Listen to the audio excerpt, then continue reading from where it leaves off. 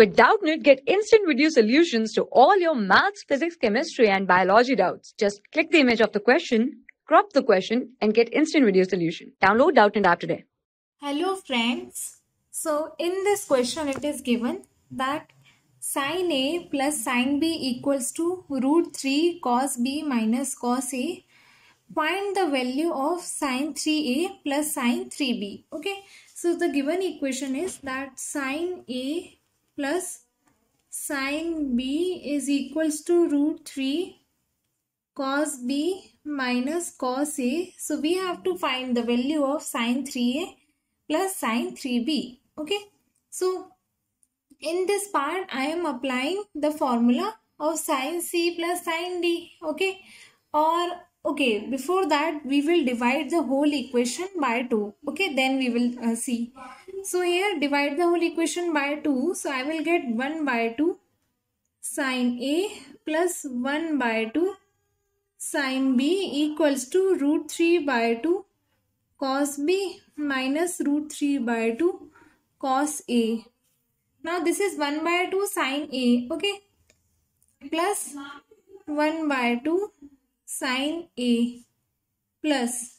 Now here if I take this term, your this minus root 3 by 2 cos A this side, so you will get plus root 3 by 2 cos A, and this is my root 3 by 2 cos B.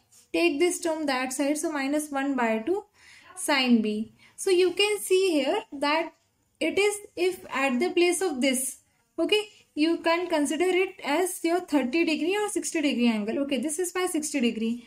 So sin A cos 60 degree plus sin 60 degree cos A. It means sin A plus B formula is forming. So here I will write sin A plus 60 degree equals to, this side you can see cos A cos B minus sin A sin B formula is forming, and it is at the place cos A. It means cos 30 degree value is root 3 by 2, sin 30 degree is 1 by 2. So you can form the formula of cos A minus A plus B, sorry. So you will get cos B plus 30 degree. Okay. So here sin A plus 60 degree equals to, now B plus 30 degree is given. Okay. So if I convert it in the terms of sine, so I have to write as 90 degree minus theta. Okay, it means I will get sine 90 degree minus 30 degree will give you 60 degree and minus this B. Okay, so it is converted in the sine. Now you can compare both the sides angles. So A plus 60 degree equals to 60 degree minus B.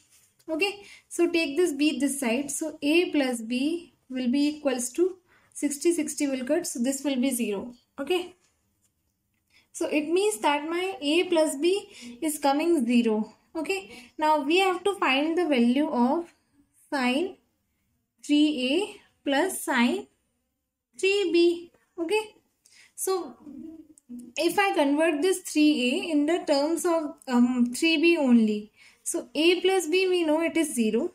If you are converting it in the terms of B only, so at the place of B you will put minus A. It means at the place of, or if at the place of A I will put minus B. Okay, this I will apply here. So here I will get sin at the place of A minus B, so minus 3B plus sin 3B. We know that sin minus theta will give you minus sin theta, so you will get minus sin 3B plus sin 3B. Minus sin 3B plus sin 3B will give you 0. Okay, so this will be my answer for this question. So thank you.